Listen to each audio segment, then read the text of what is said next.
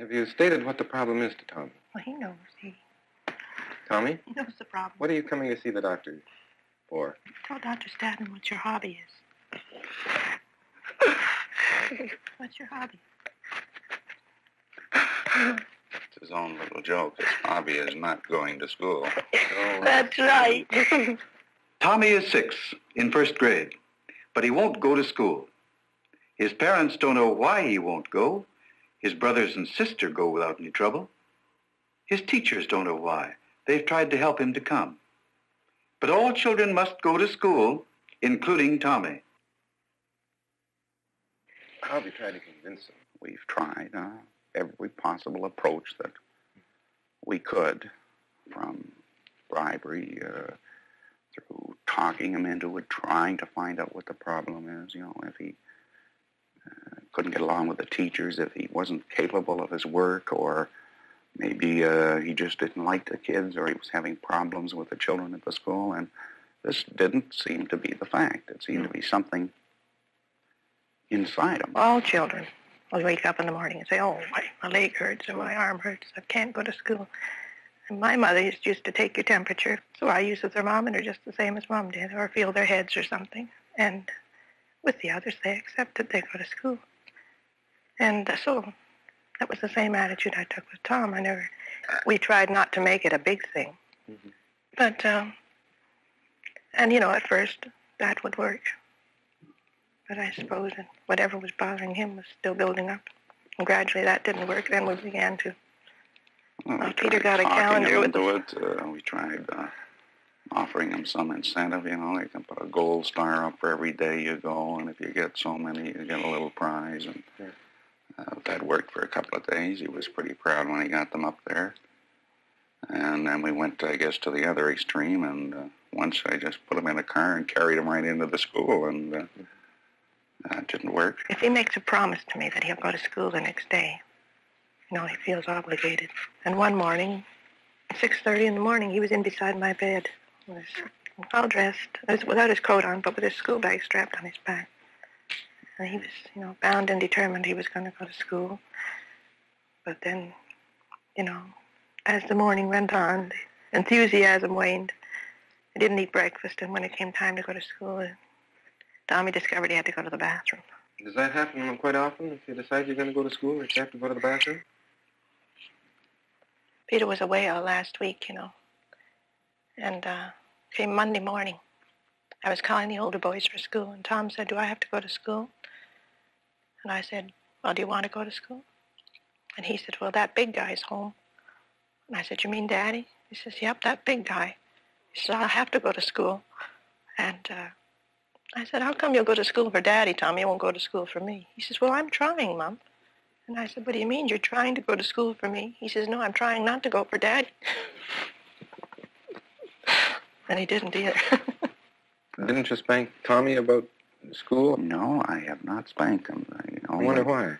I found out, at least, I figured when Tommy was younger, and when he would get into real trouble, do something that would qualify him for a spanking, I found a spanking didn't have much effect on him. I recall one of the times I drove him up to school to try to talk him into going. I did tell him that if you don't get into school, you're going to get spanked. And he said, take me home and spank me. Mm-hmm. He just rolled off. That's right. That time that he came home from school, I used a strap on his bottom. I mean, I was going to extreme measures. Sure. And, but even that didn't... How'd he take it? Oh, he screamed a little murder. I got a black and blue mark on my shoulder where he kicked me. Mm-hmm. He fought right every minute, yes. And then, I mean, that wasn't a very bad spanking even then because I couldn't land on him often enough. He was jumping around too much. Have you any idea, through Tommy or his teacher, whether there was any difficulty in the school situation itself? The teacher, we know, is an older woman. And I didn't want to have Tom placed with her in the first place because she has a reputation for, you know, getting attention by screaming. And she's well known for not being a very sympathetic person. But it was just at the end of the summer that my brother lost his family, and we had to go to Toronto for the funeral. So we were 2 days late entering Tom in school, and he just had to go into the class that had the least number of pupils. Although I phoned Miss Murphy at the time to ask her, could he possibly go into the younger teacher's class? But she said no. We received a telephone call from the mother about the middle of September, complaining and that Tommy had a little difficulty at school and she could not get him to come. In the morning, he would make up all kinds of excuses and just wouldn't come. And we noticed that he was a very shy child and slow to mix with others, and felt he looked as if he were a little fearful of everything and that he had a great deal of anxiety of some kind, but we just couldn't reach him. In order to help the mother, I referred the case to our supervisor of studies.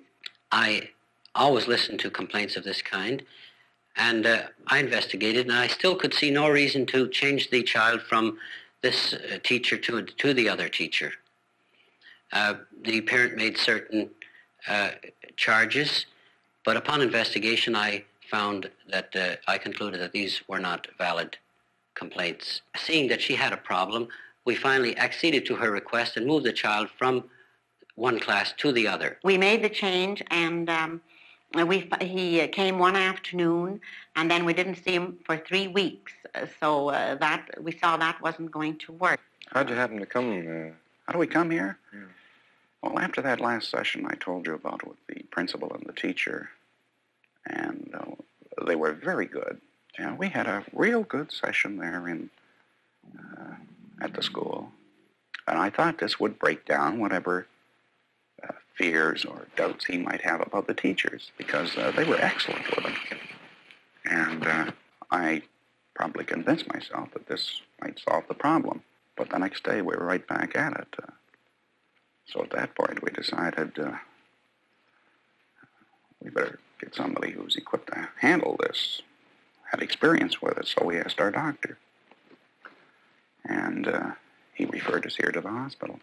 How'd you feel about when you knew that you were going to be talking to a psychiatrist? Now that he's in his first year, first evidence of this showing, it's got to be corrected. If we had to get psychiatric help to get it done, let's get it done as quick as we can. Okay.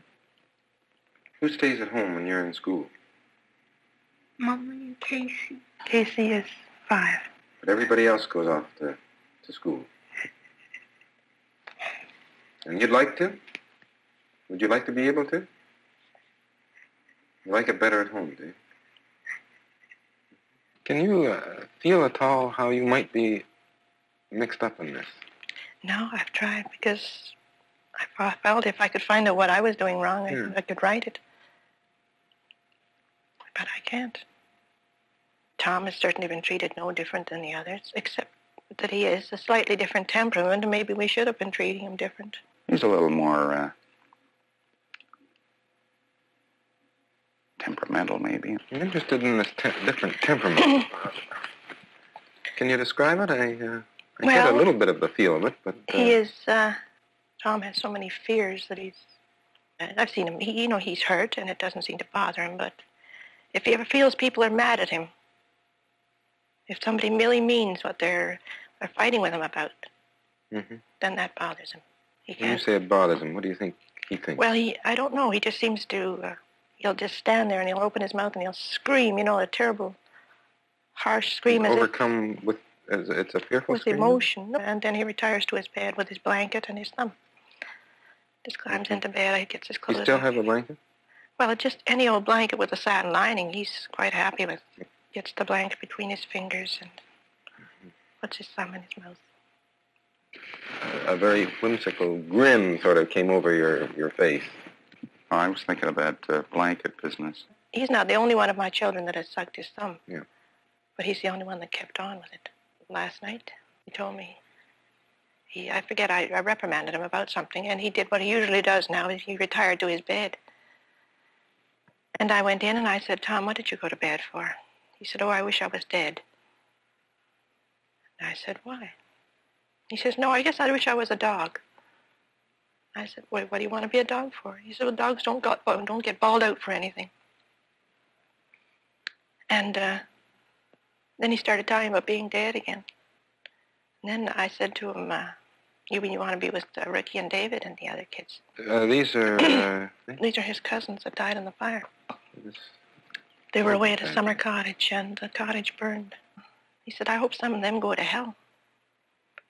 That was rather a shocking thing to come from him. And I said, why, Tom? He said, oh, I just do. So he has feelings about these children that I suppose maybe he thinks that he's doomed to hell and he wants to have company or something like that. I'm interested in finding out about Tommy as a little baby and runabout, what you can remember of him. He was born a month after my daughter died, and we had thought that possibly, Well, that's one of the major incidents that I think might have some connection with this. Actually, our first child, a girl, when she was about 9 years old, she contracted cancer of the lymph glands. Over a period of about a year, she had operations and practically daily x-ray treatments, things like this. But I certainly was told by the doctors, and I'm sure my wife realized it, that practically nothing could be done. Sure. And about a year later, she died. She just dwindled away to nothing, and she passed away. And that was a very serious thing, because at this time, when she died, Tess was actually pregnant with Tommy. Do you think it made Tommy a little more significant and perhaps a little more valuable, or? Anytime I felt myself sort of going off the deep end because of Patty, I'd stop and think about the baby. I had to think about the baby, and I think he saved my sanity, really. Can you tell me about when you were alone at home with Patty, how you felt and how it went? I knew she was dying, because I'd sit on the bed and hold her, and I'd think she just feels like flesh and blood to me now, but, she could be nothing in a few weeks. I don't enjoy going to the cemetery. I don't know if that means anything. I prefer to think of her as she was rather than think of what's underneath the ground. But how could that relate to Tom? Unless I did or said something to him or behaved in some way. Well, we're just wondering whether there's a common factor here in your reaction. You did go through a tragedy again for your brother, at least, just before Tom went off to school. Yes, and that was, I'm afraid they got a good deal more show of emotion from me on that, because it was such a shocker. I'm just wondering whether sadness and these kind of tragedies are so painful for you that, you just don't deal with them very easily. And, nobody deals with them easily, but the way you deal with them is to push them out. I don't think I pushed it out. I mean, as long as you can discuss. I mean, I don't like to think about my sadness, if that's what you mean. I like to think about Patty as, all the fun we had. Sure. I don't much like to think about her dying and not being there. If I start thinking like this, I usually think about something else. Well, Tommy and Patty were linked early on. Yeah, definitely. And do you see any link still? You mean with Tommy's behavior now? As far as your feeling for him or anything like that. Oh. I feel for my children all the same. I don't think I could differentiate between. I feel more for Tom now because he's in trouble, because he's having these worries and everything. With Tom, I never could figure out why it was going to, except through me, I suppose. It would come out in him. But what have I done wrong? Well, I don't think it's a matter of doing anything wrong. Circumstances, get people into different situations. I just wonder whether Tom hasn't had a different experience than the others in relationship to you, that you've somehow or other been a little bit more permissive with him, or... That's possible, because he was As I said, he's had this temperament that was an extreme temperament as far as bad temper goes, or he was extremely good. Do you think you gave him more, or do you think you gave him less? My love, you mean? Mm-hmm. Awfully hard to judge. I just certainly wouldn't have given him less, I'm sure of that. He was an adorable baby, and he was, well, you can see him. He's an adorable child. Now, with Dr. Staton and Tommy, we meet one of the villains of the piece. Do you remember about the last time I saw you, or was it the time before, we made the discovery of a guy by the name of Tom Thumb. Mm-hmm. And Tom Thumb was a kind of fella that you weren't sure that you liked too well. And yet you thought there were some things about him that you liked a lot? He said that Tom Thumb likes to stay home from school. Tom Thumb likes to stay home from school. Mm-hmm. Uh-huh. Okay. I'll be that then. Tommy, I understand you don't want to go to school. Right. You may not want to go to school, Tommy, but you know that every kid your age has to go to school. Only 5. You're only 5. Yeah. I'm 7. Sometimes you feel as though you were only 5. I think when you're acting like Tom Thumb, you're only 5.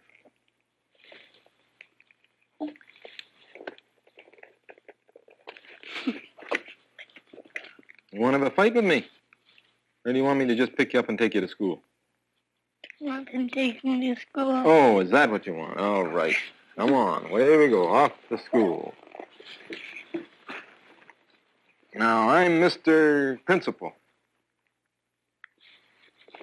Hello. How are you? How are you? Bad. You're bad. Yeah. Why? Because why? What did you do today?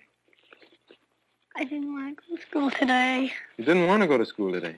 I did all day, really. But you did all the time? Not him, but I did. Yeah, Tom did, but Tom Thumb said... He did. He didn't, but I did. But I fighted him. I went. But you fighted him and you went. Mm-hmm. How did you handle this? I think I saw them about 4 times, probably altogether. This isn't very much to solve a problem that obviously to them was a major problem. They can be a lot more difficult. They can be more difficult when the children are older. In a sense, I suppose Tommy was lucky that this showed up when it did. Well, I think it was fortunate that for Tommy and his family that this was discovered when he was 6.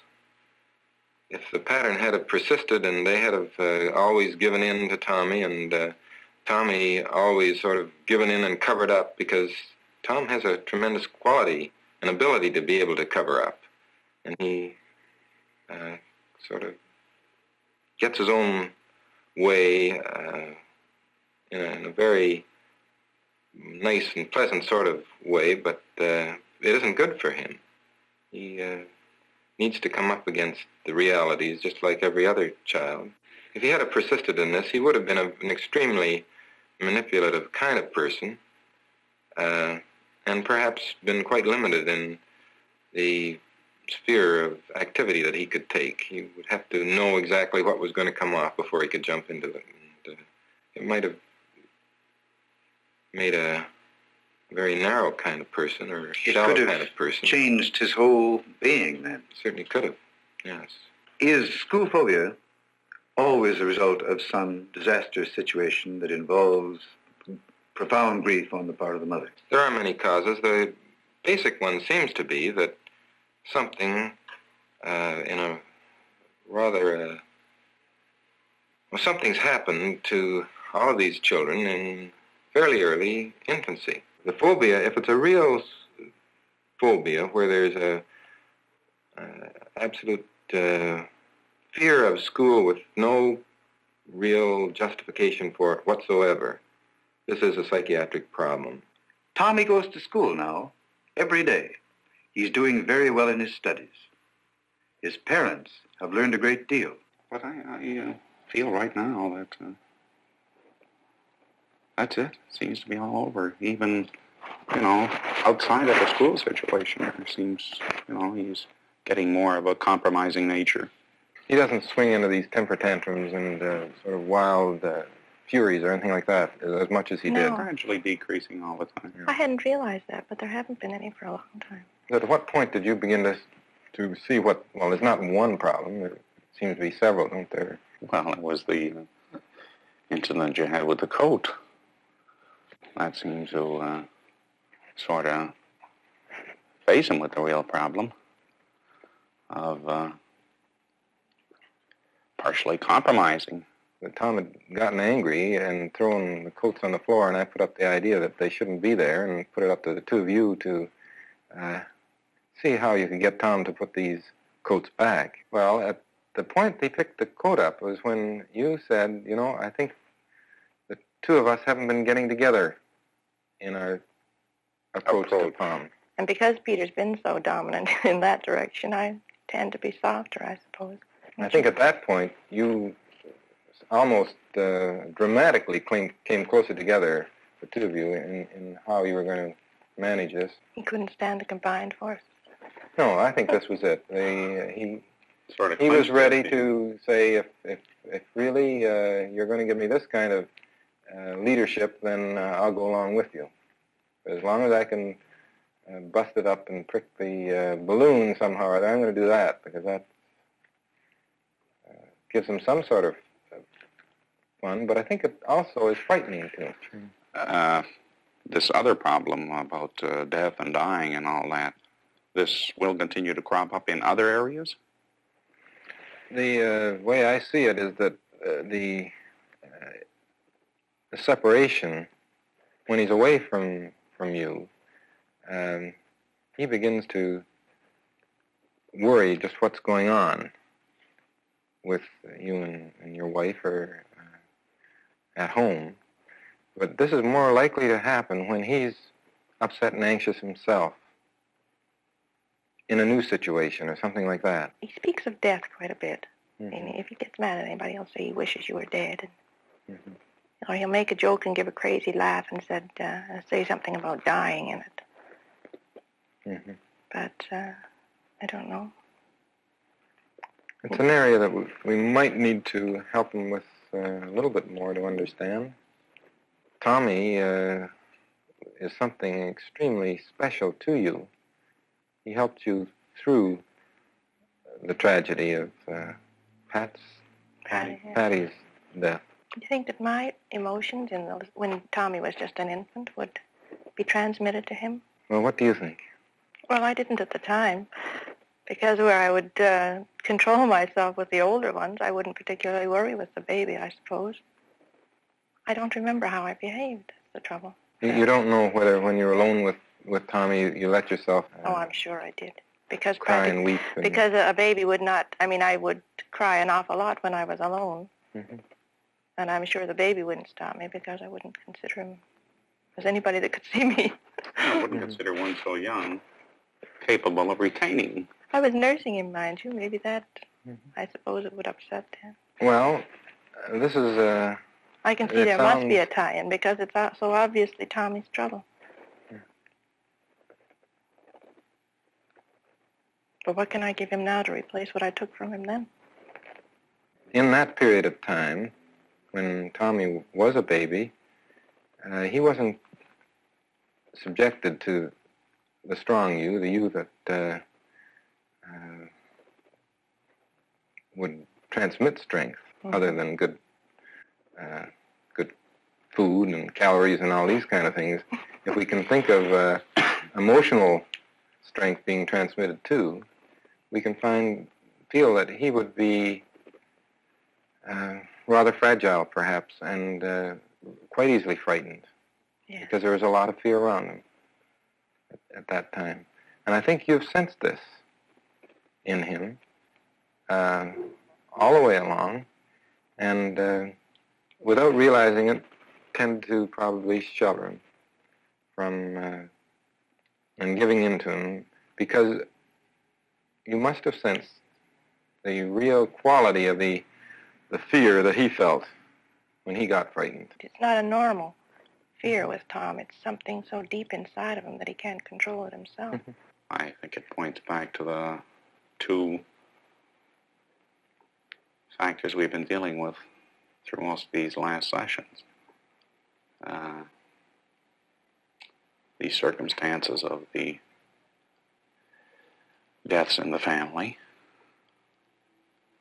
and even though it wouldn't occur to us that this could affect him, it obviously has, plus the fact that we weren't handling the problems correctly, the one being played against the other. All the conclusions that have been reached about joining up Patty's death with my leaning on Tom and maybe him not being able to lean back when he needed it as a baby. And therefore, he learned not to compromise with me because I couldn't give him what he needed. And that's how he grew up. I don't think he mistrusted adults, but he knew that there was something they didn't give him that he needed when he was younger. I don't suppose he understands that himself. But the thing is now, he'll, even if he doesn't understand his own problem, I think he'll feel that we do. And rather than take it out on the teachers or anyone else, he'll turn to us.